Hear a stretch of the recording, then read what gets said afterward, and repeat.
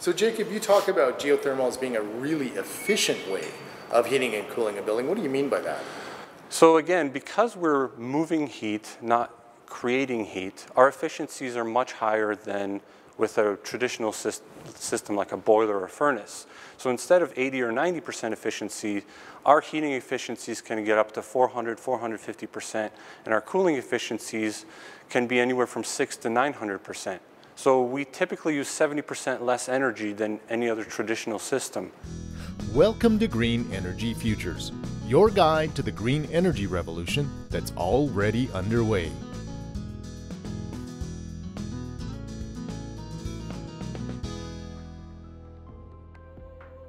One of our first episodes in our very first season was on geothermal heating and cooling, and it's been one of our most popular videos over the years.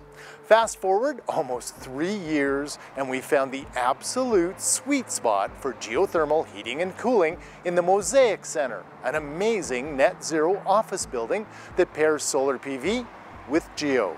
Jacob Komar of Revolve Engineering gives us a quick explainer on how it works. So geothermal is basically a renewable mechanical system that takes advantage of the stable earth temperature below the frost line. So in Alberta, the ground temperature is 6 to 8 degrees year round. So we tap into that by installing a vertical or horizontal heat exchanger with basically pipes in the ground that can extract heat from the ground in heating and reject heat into the ground in cooling. And we use heat pumps within the building to aid that process. The heat pumps basically upgrade that heat. It's sort of like the way your fridge works in that it cools the stuff inside your fridge by heating up your home. The geoexchange system consists of 32 holes drilled 70 meters deep, connected by pipes. It's under the parking lot on the north side of the building. About 2 kilometers of pipe go deep into the ground and come into the building's mechanical room, where they connect to the ground source heat pump. So here we are in the geomechanical room. These are the manifolds. These are the pipes that come back from the ground. You can see there's 5 for the 5 groups. Yeah. So we come back from the ground and we actually feed right into the main heat pump loop. And so there's 2 distinct loops. And this heat pump loop feeds the heat pumps that provide the heating and cooling in this building. So this is the heat pump that provides the hot water for the in-floor system. And then the heat pumps here behind us are for the variable refrigerant system that heats and cools the entire office building. Unlike homes in northern cities, this super efficient office building requires cooling at times. The geoexchange system combines heating and cooling in one system, creating a renewable energy sweet spot. So geothermal systems have typically higher upfront costs, but where you make that back is on lower maintenance costs and lower operating costs, where you save on your energy bills.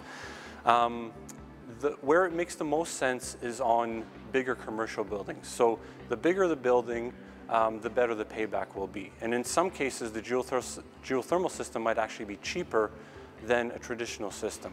The killer app in this case is that the Mosaic Center combines a very efficient net zero office building with a 213 kilowatt solar PV system.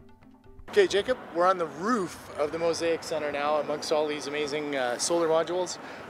Solar is a great companion with geothermal. Explain the connection and why it works so well in this case.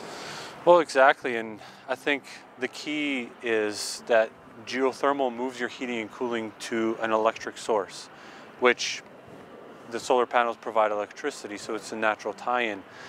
But the bigger thing is that geothermal system uses so much less energy than any other system that it actually reduces the amount of solar PV that you would need. Right. So for example, for this building, by using the geothermal system, which was $80,000 more expensive than the next system, we actually saved $160,000 or 40 kilowatts of PV that we would have had to have on this roof.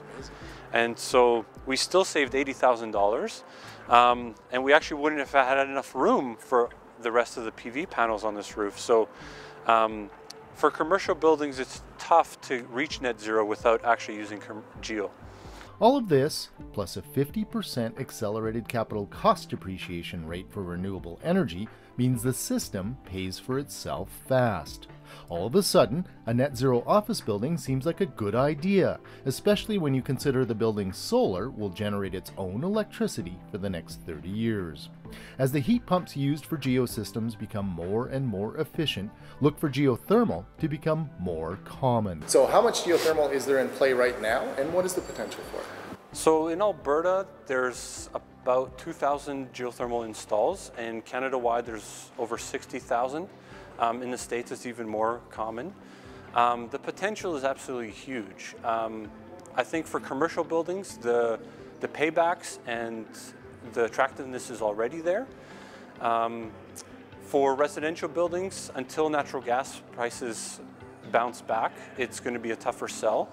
But my guess is in 5, 10, 15 years, when fossil fuels, we're going to want to use a lot less fossil fuels, there's not a single building that won't at least consider geothermal. To learn more about geothermal and the Mosaic Center, head to greenenergyfutures.ca. We've got a photo gallery, a podcast, and a blog. If you like the video, please subscribe to our channel and check out our other videos. Stick around to the end for the credits and a link to one of our favorites. For Green Energy Futures, I'm David Dodge.